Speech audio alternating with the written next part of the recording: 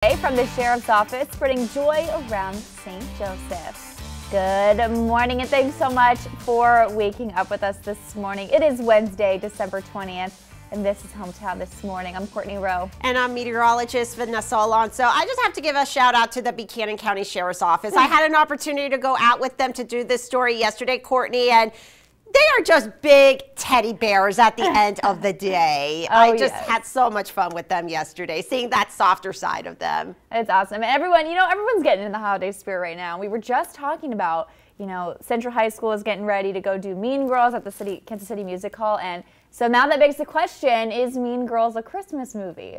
Ooh, like Die Hard. Is Die Hard a Christmas movie? It's one of those movie debates that I always hear about. I should put a Twitter poll up on Facebook.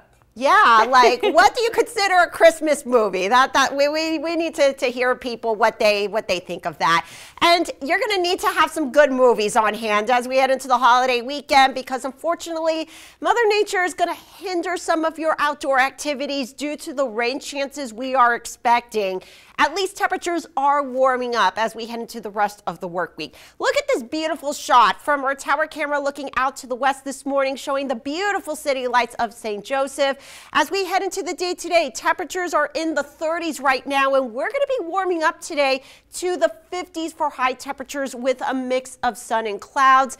It is going to be about 10 to 15 degrees above average for where we should be for this time of the year. And temperatures are only going to continue to warm up as we near the all-important holiday weekend, with 60s making a comeback. But with the warm air mass in place, that's going to allow these systems to only bring us rain. So unfortunately, no white Christmas in the forecast. I have the complete breakdown coming up in about 10 to 15 minutes, Courtney.